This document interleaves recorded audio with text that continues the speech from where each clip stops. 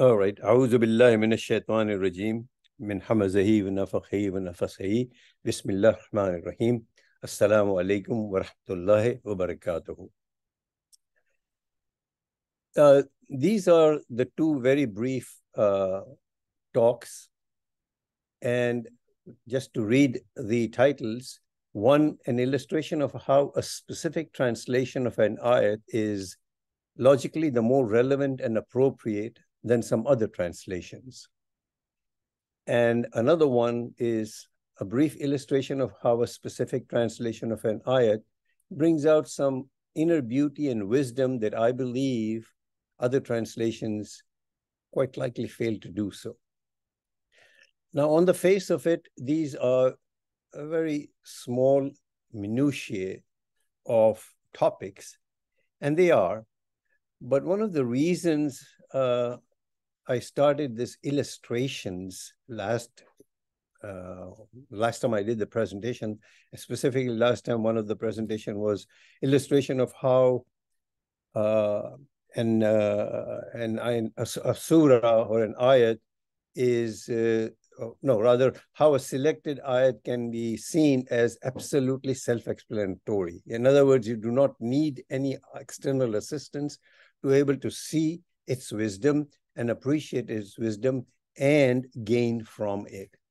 So in a similar vein, as I had mentioned last time, that I'm going to give some additional illustrations about the Quran's elements in order for us to appreciate what this book is about in small ways. So now, for example, here it's just with respect to two translations of the ayat. So going back to where I have been, again, at the cost of repetition, I've prepared a table of contents which I'll continue to update of my power presentations to this particular audience. And just to recap, the first two were with reference to Allah's uniqueness, and then is Asmaul Husna, specific reference to three of them. The third and fourth were on the Quran, and the first on the Quran was on the issue of the Quran being revealed in Arabic, and it is very, very significant for those who are non-Arabic speaking individuals, because for them the issue multiplies several fold. And the second one on the Quran went a little bit further about the concept of our Prophet, peace be upon him, as prophet for all mankind and last of all prophets, the Quran being a universal message and final stage of all revelations. And then I pointed out two additional items with reference to Quran, that matters left unstated in the Quran should be left so. Matters left unspoken by the Prophet should be left so. And finally, because there are quite a few stories in the Quran, I did that later, but controversy regards abrogation of Quranic ayat, which keeps on coming back again and again. And in fairly simple terms, I had debunked that idea about the abrogation of any of the Quranic ayat. And then the fifth and sixth topics were with reference to man. As I said, it's a troika: Allah, Quran, and man. So the first was on his creation, man's creation, and more. And that more we had recreation, death, resurrection after birth, so on and so forth. And then the second talk was with reference to some of the characteristics of man as we see through the Quran. For example, his burden, his struggle through his life, and innate, intuitive restlessness in him, and resolve, whether he exercises this resolve or not, to change his own condition. Then I went back to the Quran, and in that I had picked up four very minor subjects, but important subjects. And that was Allah's command to recite the Quran, and then we delved into that quite a bit. His forbiddance of haste in recitation and reflection of the Quran, and to seek protection whenever we recite the Quran. And finally, the aim of the Quranic narratives, the stories, and I emphasize that these are not mere stories, they are stories with a certain purpose. And that is the key aspect, key takeaway for us should be with all those stories, to take away the message that it's meant to be. And not all stories have been told fully. They are told in segment as and when Allah subhanahu wa ta'ala feels it's necessary. And then, as I mentioned just a few minutes ago, by way of a second brief talk, I just alluded to an illustration of a self-explanatory Quranic ayat, saying that indeed there are quite a few of these ayat in the Quran that are self-explanatory. One needs to only dwell upon it, reflect upon it on one's own, and you can get the wisdom out of it as it appears. So today, in the same vein, I'm continue on the Quranic ones. And here, as I mentioned in the first title, two ayats taken, one to show that logically, to me, it seems the more relevant and appropriate than other translations, and the second one to show that a specific translation brings out what I believe is wisdom that other translations that fail to do so.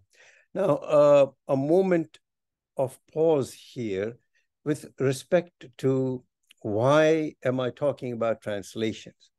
This is very, very significant for most of the Muslims because they do not speak Arabic, and many or most of them do not understand Arabic. And yet this is the book of Allah subhanahu wa ta'ala that they cherish. And the only way we are able to then, I'm putting myself in that, we are putting ourselves in proximity to Allah subhanahu wa ta'ala is through the translation.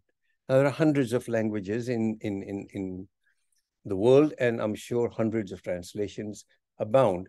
We have taken as a base here an English translation because this is a nation that speaks English. And most of us are quite conversant with English. Now, the issue, as I even alluded to when I introduced the subject of Quran in Arabic, is that at the end of the day, really, if you come right down to it, other than, let's say, somebody just like myself, I read first thing after I get up and I've finished everything after namaz, I'll read some Quran, I'll recite some Quran, a quarter of a juz or whatever. That is in Arabic. Some I understand, other I don't understand, and I certainly am not able to fully capture the wisdom in it or the beauty in it. And so by default, I fall back to an English translation. So whether you want to like it or not, your default Quran reading becomes your translation. And so it becomes very important which translation have we selected, because all your influencing of your mind is going to come about through that translation, not through the Quran in Arabic, because that is the reality. And I'm talking about reality as such. So now it becomes very important that that translation strives to provide you, to the extent possible, both the wisdom and the shan of the Quran. In other words, the beauty of the Quran, which is not a big challenge. It's well nigh impossible, but it is there. This is the reality. And so we have to take the Quran, its translation, and be able to see, appreciate, so that the word wow, or I'm amazed, or you choke comes through at least every once in a while. And I'm sure all these people who have translated with sincere purpose, but there are translations and there are translations. And then as time goes on, the translations ought to change or ought to affect you differently, because what was written 200 years ago or 300 years ago by a translation today may not do the thing that it did for people at that time. So this is why I believe the translations should be looked at not as a surrogate for the Quran, because there is no surrogate for the Quran other than the Arabic Quran, but as close as you possibly can get to the spirit of the Quran as is. Now, of course, as I had again mentioned in that particular talk on Quran in Arabic, the ideal thing to do is to become an expert in the Quranic Arabic, or to strive to incrementally understand more and more of the Quranic Arabic in that language. But if that doesn't happen, or even if it is happening, you're still depending primarily on the translation. So you have to say, does this translation appeal? Does it do anything to my heart? Does it do anything to my mind? Does it do anything to both my mind and my heart? So I cannot underplay the significance for a non-Arabic Muslim to try to find a translation that appeals to him or her, both in his or her intellect and in his or her appreciation of the Quran as his or her heart speaks. So it is in that vein that I'm just doing these very minuscule things. And while I do these kinds of things, sometimes I say to myself, why am I looking at this one ayat, and in English for that matter? And it becomes a very minuscule, minutiae kind of a thing. So I'm trying to remind myself every single day, and this is a little bit of diversion here, but pardon me for that, is I say, where is my overall macro takeaway? And it can be different for all of us. But for me, my macro, as far as my Islam is concerned to me, is that one, I don't do any zulm and nafs. That is, I be good to myself. Number two, I don't do any zulm on others. That is, I do good unto others. Whether it is my spouse, my sibling, my family, my community, my friends, or a stranger. Because Allah subhanahu wa ta'ala repeatedly says that his people's, his slaves' rights come even before his rights as far as we are concerned. Those two things I need to say to myself, remind to myself that these are my basic premises in my daily living as a Muslim. And underlying this premise is the following. That is, I am not self-sufficient. My range of perception as to what I can see, my range of perception into what I can intellectualize, my range of perception into how spiritually good I get is very limited.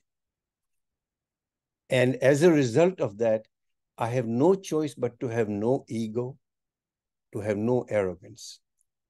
And as an adjunct to that, I say, the only entity that has all the perception is one Zat, and I do not know him physically.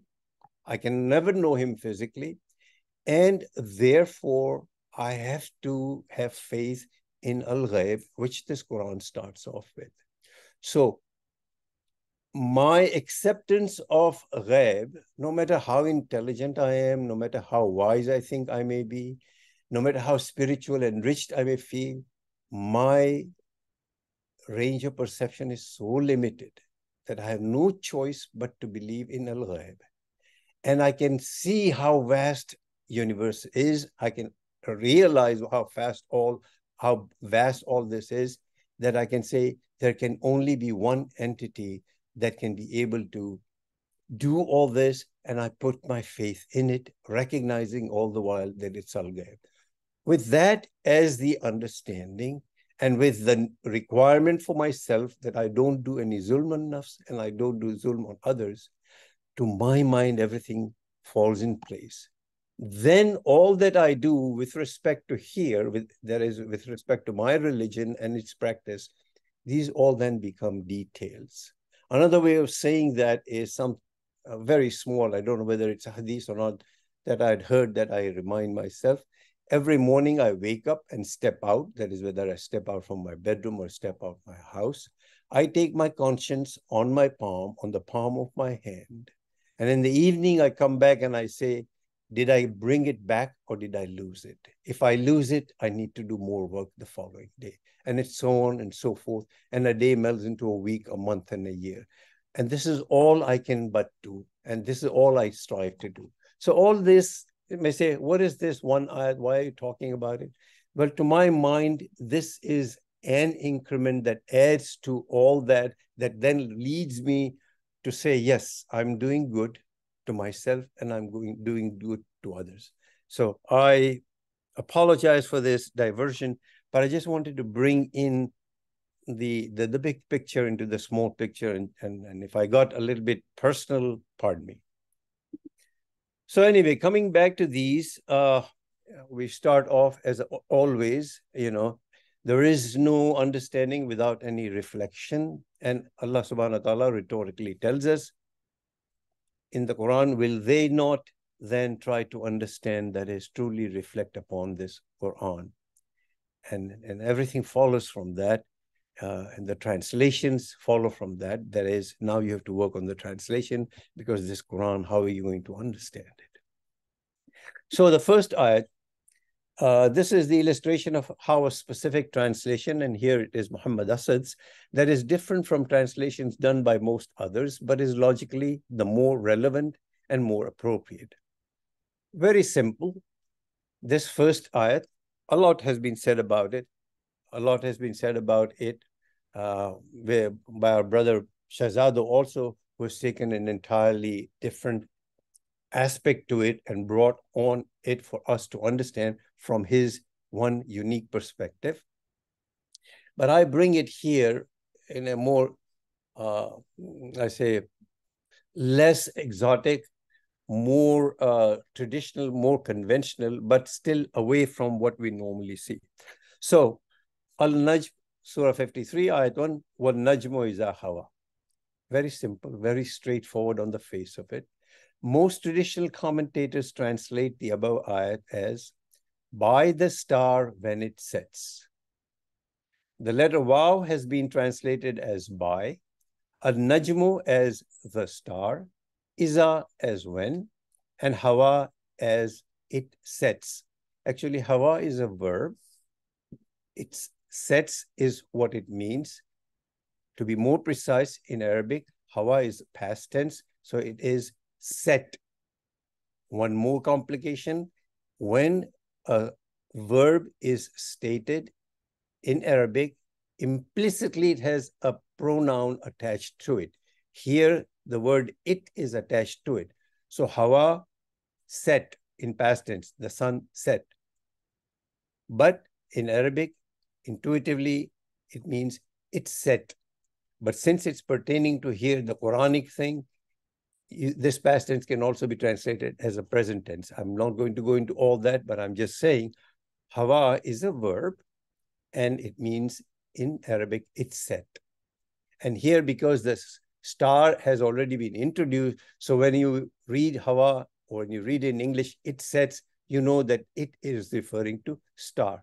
But the star is, as a noun, does not necessarily come in sentences Arabic. Sometimes there is no noun, sometimes there's only a verb, and you understand that in the verb, there is a pronoun called he or she or it, and you understand that. But anyway, so Hawa is at sets. Now, this literal translation has remained the preferred translation of the majority of commentators.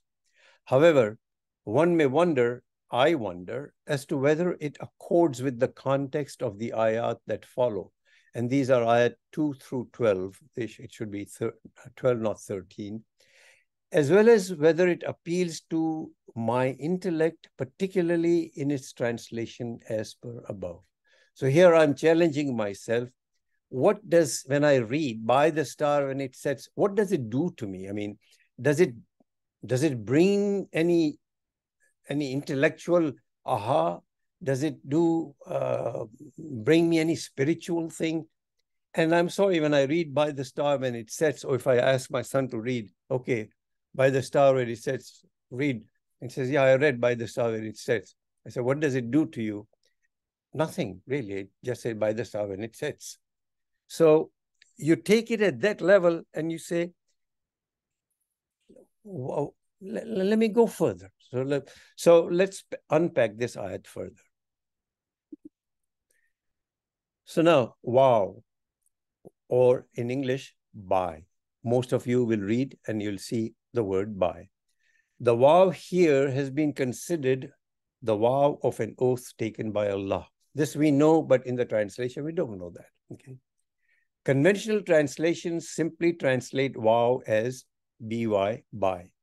and imply with this by that Allah is taking an oath by whatever that follows the word by. And so here the word by implies, but it is not explicitly stated, implies that Allah is swearing by the star, because as you can see, the star follows. So the word by itself says nothing. You have to know that it's implying something. And here, as we all know, it implies that Allah is swearing. Now, that Allah deems it to be necessary to swear implies that Allah is asking man to pay close attention to what he, Allah, will be saying. However, the translated word by on its own does not draw the reader's attention to the seriousness or significance that is implied. Meanwhile, it is as if Allah is saying by this, pay attention to this now and reflect upon this now. In other words, with the letter Waw here, Allah is saying, consider what I'm going to say now. To put it succinctly and authoritatively, Allah with the word Waw is saying, now in English that I prefer, consider this. When you read in English, consider this with an exclamation, it throws you off. It puts you to an attention. It says, someone, in this case, Allah subhanahu wa ta'ala, is drawing my attention, asking me to leave everything and reflect on what's going to happen now. Consider this. If I say this versus by, there's a world of difference. The translations give you by. This translation is going to give you consider, which puts you to attention, which brings the purpose Allah Ta'ala has meant to bring through the word. In this case, it's simply a letter in Arabic, wow. And we call it wa in Arabic. We pronounce it wa. In English, most all translations say by. And by doesn't do anything to me, I'm sorry. This then is the alternative translation proposed here for wow. The conventional translation of wow with the word by completely misses out the reflective consideration and preparedness that we need to give to what Allah has to say next. Second word, al-najmu, or the conventional translation, the star.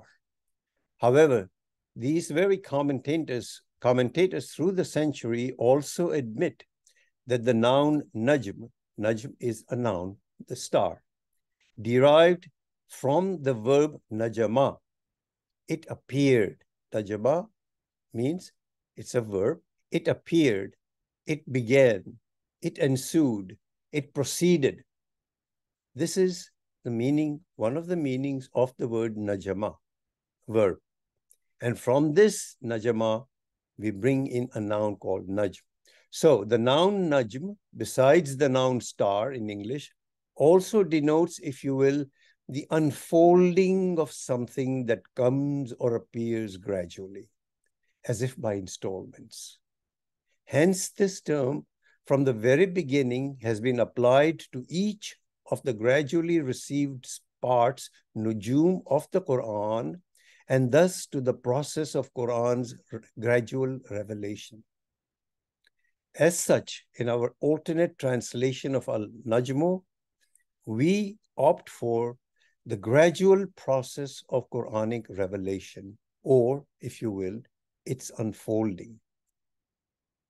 So, together, were Al-Najmu's alternative translation succinctly and authoritatively states, consider the gradual process, that is, consider the unfolding of Quranic revelation. Compare this versus the conventional translation by the star.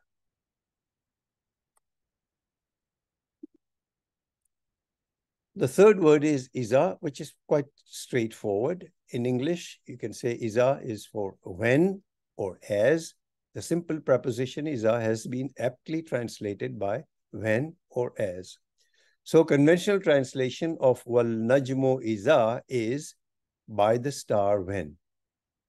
Meanwhile, our alternative translation renders iza as Good enough. And so, wal najmu iza is now translated as consider the gradual process that is unfolding of the Quranic revelation as.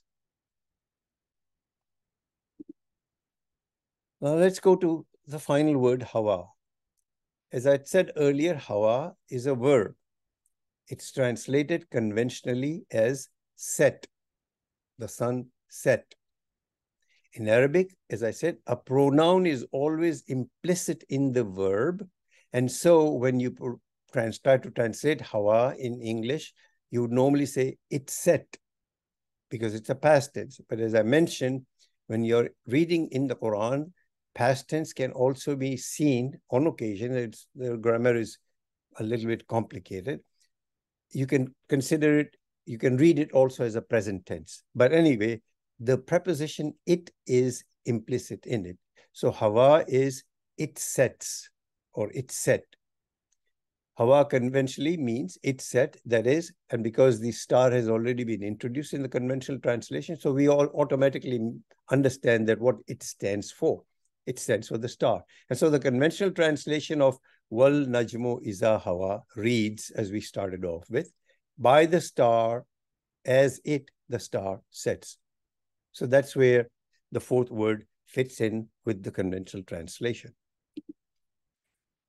Keeping in mind how we came up with the alternative translation interpreting the first three words, wal najmu iza, this alternative translation translates hawa as it comes down from on high, rather than it sets.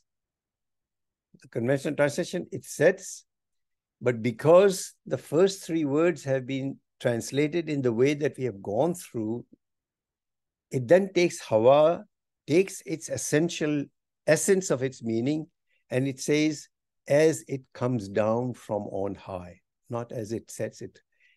And then what najmu iza hawa reads, consider the gradual process or consider the unfolding of Quranic revelation or Allah's message as it comes down from on high, as it comes down from on high.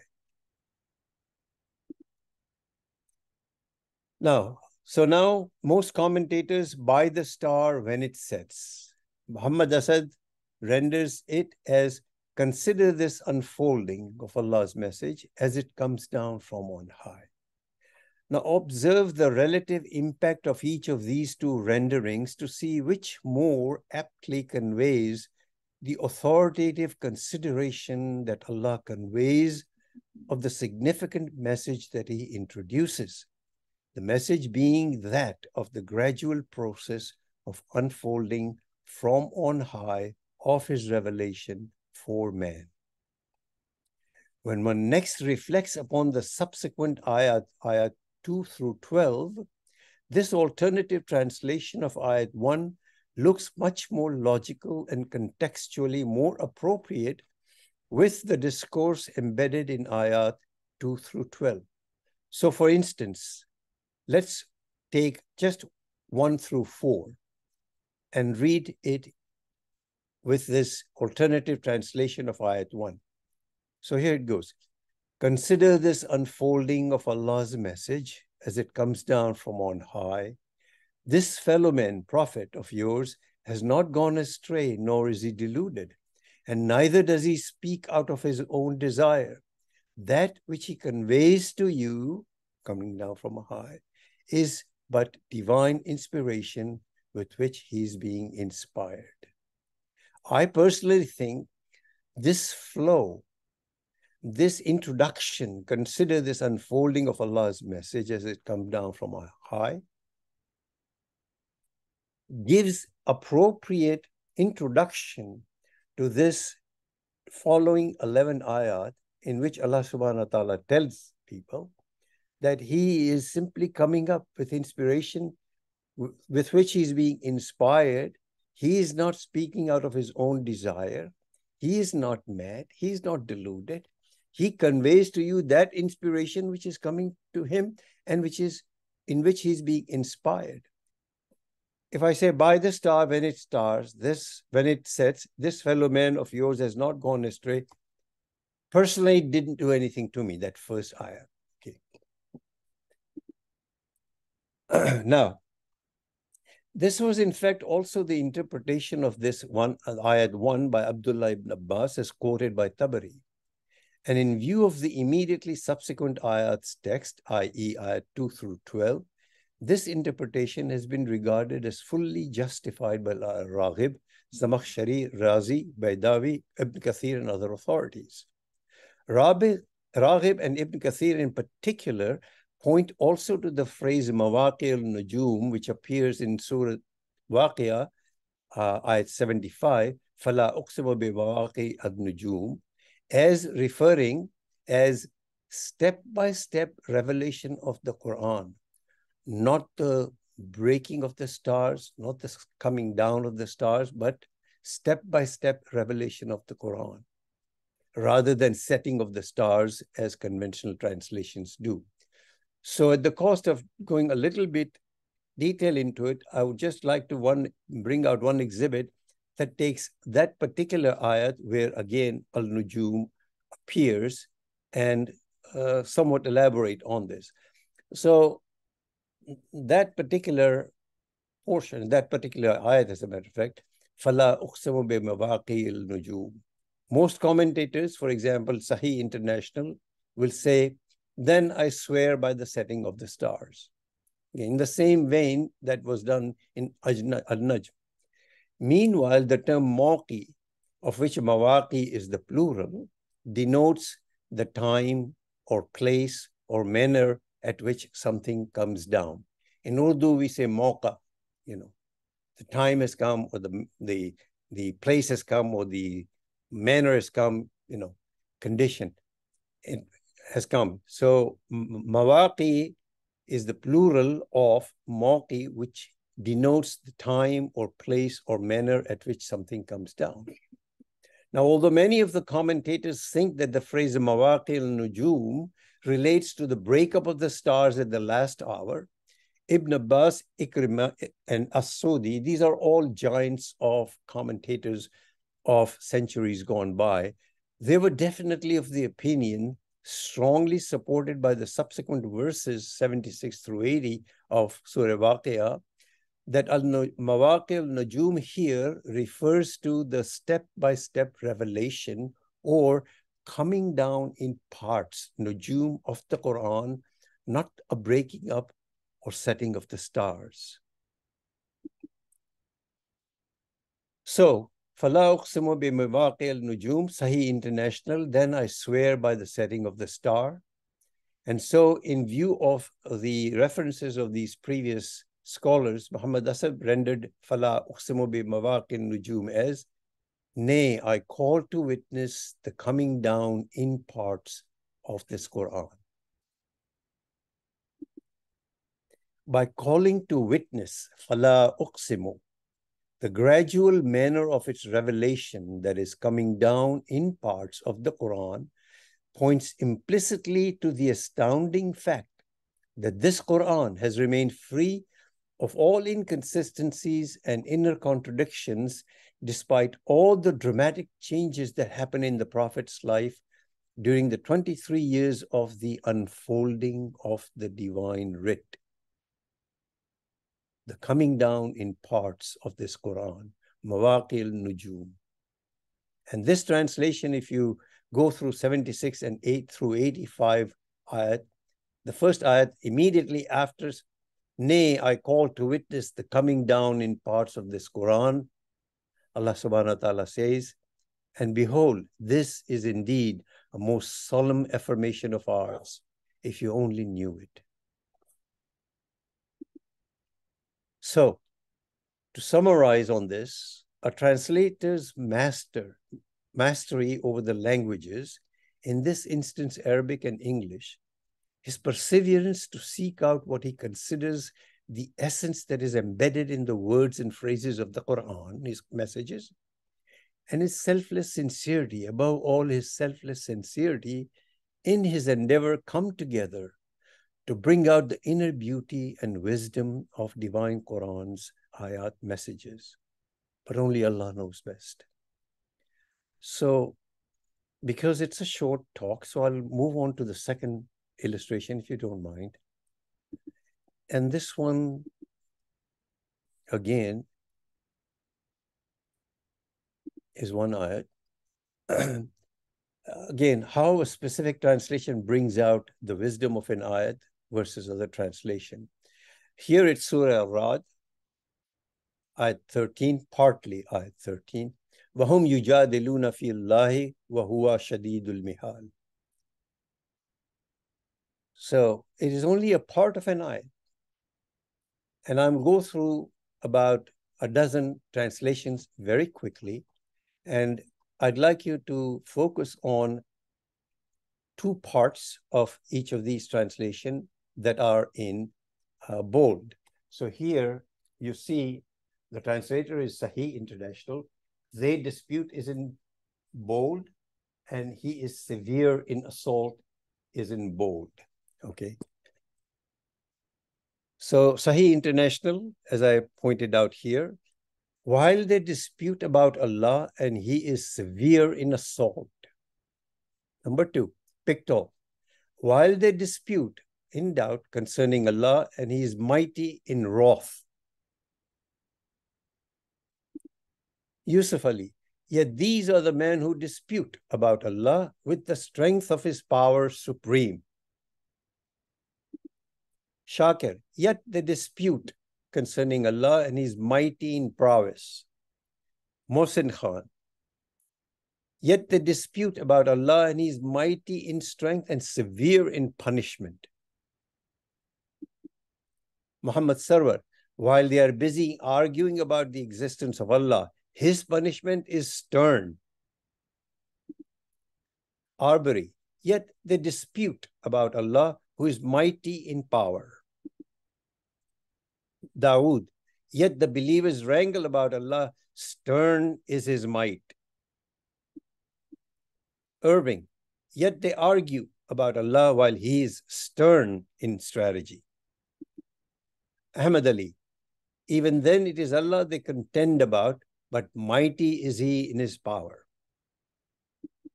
Muhammad M.A.S. Abdul Halim, yet they dispute about Allah, he has mighty plans. And finally, the study Quran, yet they dispute concerning Allah, he is severe in wrath. Okay, so there are these 12 translations that I went through. And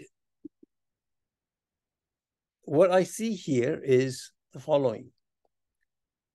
وَهُوَ شَدِيدُ الْمِحَالِ, we read on the right side, he is severe in assault, he is mighty in his wrath, he's the strength of his power supreme, mighty in prowess, mighty in strength, but severe in punishment. Punishment is stern, mighty in power, stern is his might, he's stern in strategy, mighty is in his power, his mighty plan, he's severe in wrath.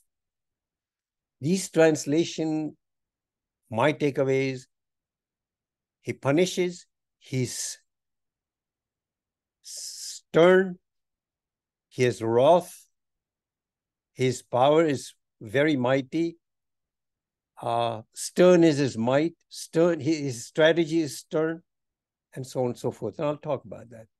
And on the left side, the translation they dispute is about yujadiluna. And you will notice they dispute, they dare to dispute, they dispute. Most of it is the one word dispute. So those are the two I'm going to focus on. Now, the term Shahidul Mihal, Wahuwa Shahidul Mihal. This occurs in the Quran only once here in Ayat 13 of Surah 13. Now, Mihal is derived from Hila, meaning a plot. Shadid, in most of these translations, is rendered severe.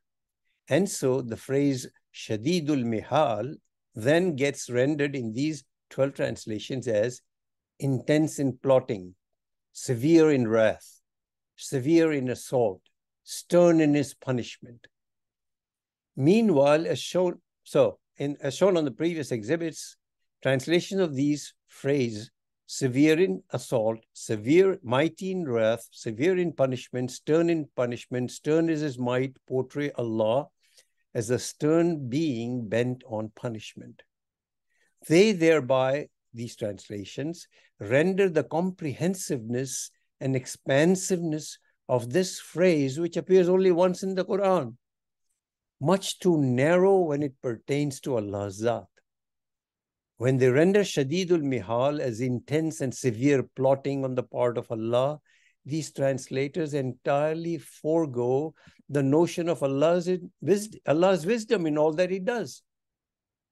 Now, Raghib is an 11th century Quranic scholar, comments on the phrase Huwa Shadidul Mihal in the following way. So, parenthetically, he starts by, in a manner hidden from man, He, that is Allah, is powerful in ingeniously planning that in which wisdom lies.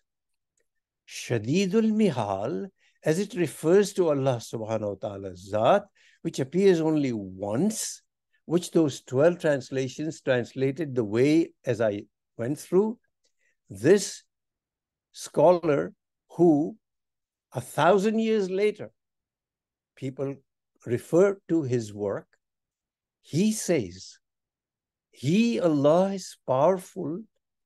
Shadidul Mihal is powerful in ingeniously planning that in which wisdom lies. Now look at this translation. There is a genius aspect to it. There is planning, but it's not conniving type of planning. It's ingenious planning. It's a plan of a genius.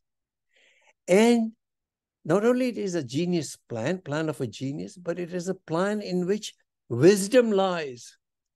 There is wisdom in it.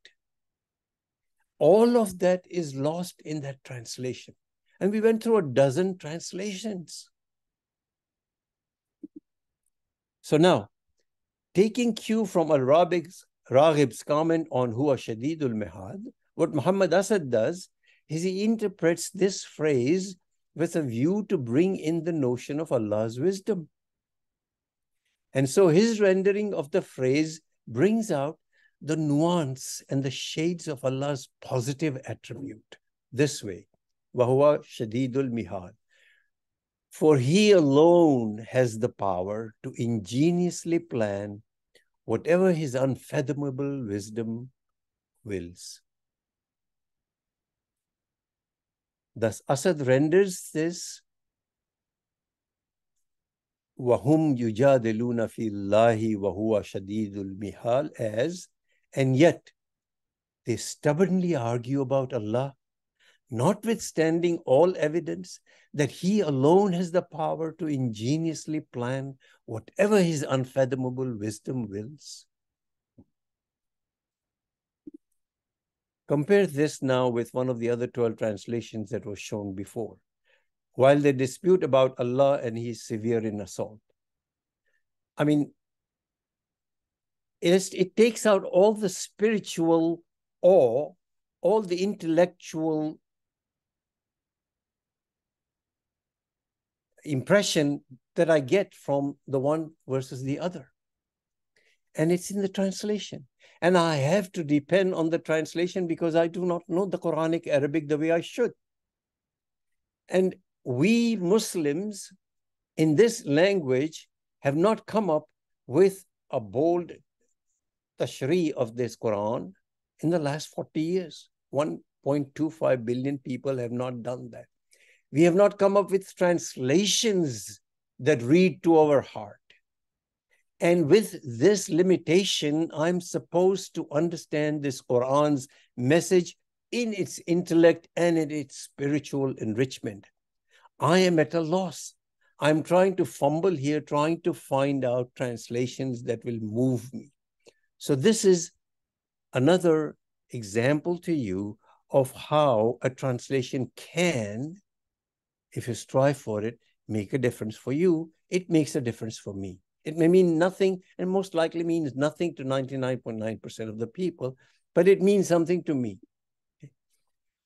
So, Asad renders, as I mentioned, and yet they stubbornly argue about Allah, notwithstanding all evidence that He alone has the power to ingeniously plan whatever His unfathomable wisdom wills. Now, Sahih International, as I said, look at the translation. For Yujadiluna, Sahih International, they says they dispute, and all the others say pretty much they dispute. Muhammad Asad says they stubbornly argue. Stubbornly argue. Most translations render Yujadiluna as they dispute, ignoring thereby the wrangling aspect of disputing. It's not just dispute, they just wrangle about it on and on and on. Disputing that is embedded in the verb yujadiluna. In rendering it as they stubbornly argue, Muhammad Asad's rendition is the only one that draws that wrangling aspect of dispute in translation. All other translation, by the way, literally translate wahua as and he. Wahua, shadidul mihal, and he, that is Allah, is. Asad's rendition is the sole translation that recognizes Allah's plan's uniqueness here and adds the word alone when translating wahua. So he doesn't say and he says and that he alone, shadidul mihal, and that he alone has the power to ingeniously plan whatever his unfathomable wisdom wills. So again, I repeat what I said for the prior ayat. It pretty much applies to this also. A translator's mastery over the languages, his perseverance to seek out what he considers the essence embedded in the words and phrases of the message, and his selfless sincerity in his endeavor come together to bring out the inner beauty and wisdom of the divine ayat messages, which we hopefully could and should aspire to. But then only Allah knows best. I'm done. You can do the dua, please. اللهم صل وسلم وبارك على سيدنا محمد وعلى اله وصحبه. اللهم اهدنا فيمن هديت وعافنا فيمن عافيت وتولنا فيمن توليت وبارك اللهم لنا فيما اعطيت وقنا واصرف عنا شر ما قضيت فانك يا ربنا تقضي بالحق ولا يقضى عليك. اللهم ادخلنا برحمتك في عبادك الصالحين. اللهم اخرجنا من ظلمات الجهل والوهم الى نور العلم. اللهم علمنا ما ينفعنا وانفعنا بما علمتنا وزدنا علما. اللهم اجعلنا ممن يستمعون القول فيتبعون احسنه. اللهم اكفنا بحلالك عن حرامك وبطاعتك عن معصيتك وبفضلك عمن سواك. اللهم بفضلك ورحمتك على كلمة الحق والدين. اللهم انصر الإسلام وعز المسلمين يا أكرم الأكرمين. Oh Allah, spread your mercy upon us, shower us with your blessings, increase our knowledge, grant us forgiveness, and reward us with the company of the prophets in the Firdaus al-A'la. Oh Allah, forgive our parents and all our friends and relatives who have passed away. Oh Allah, make their graves guarded from heaven and grant them the Firdaus al-A'la. Oh Allah, we have many of our friends and relatives who are sick. Oh Allah, grant all of them full and speedy recovery. Oh Allah, guide our children, protect them and make them righteous. Oh Allah, we ask you every name you have elected for yourself, that none of us leave this gathering, but his pains have been relieved, his worries have been removed, his debts have been paid, his weaknesses have been concealed, his sins have been forgiven, and his needs have been fulfilled. Subhanallah wa bihamdih, عدد خلقه ورضا نفسه وزنة عرشه ومداد كلماته. سبحان الله وبحمده عدد خلقه ورضا نفسه وزنة عرشه ومداد كلماته. سبحان الله وبحمده عدد خلقه ورضا نفسه وزنة عرشه ومداد كلماته. والعصر إن الإنسان لفي خسر إلا الذين آمنوا وعملوا الصالحات وتواصوا بالحق وتواصوا بالصبر. وآخر دعوانا أن الحمد لله رب العالمين والصلاة والسلام على خير المرسلين. اللهم صل وسلم وبارك على سيدنا محمد وعلى آله وصحبه وسلم. والسلام عليكم.